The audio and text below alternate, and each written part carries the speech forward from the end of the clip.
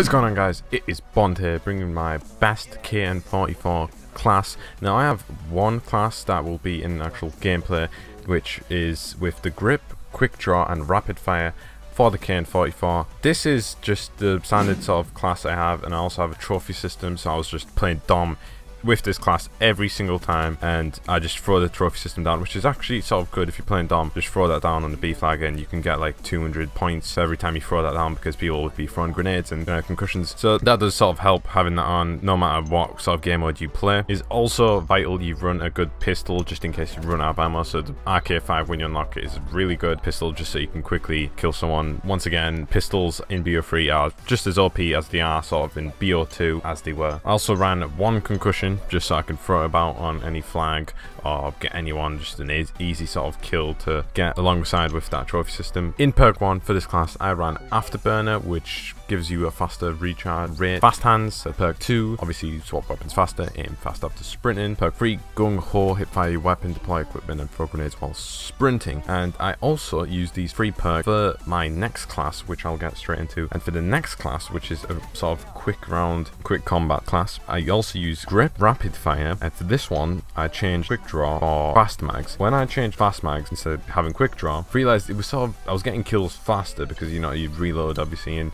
you wouldn't have to switch back, you wouldn't have to wait 3 times the time to actually reload, and you'd be getting kills quicker and etc. Now these are the 2 sort of main classes I run for the KN-44. You can also add attachments onto it, but I just believe don't really necessarily need any attachments such as sights for the KN-44 unless you're going like really extremely long range. Then yes, that would be necessary, but for the KN-44, for the maps that are on Black Ops 3, you would not really need a sight at all.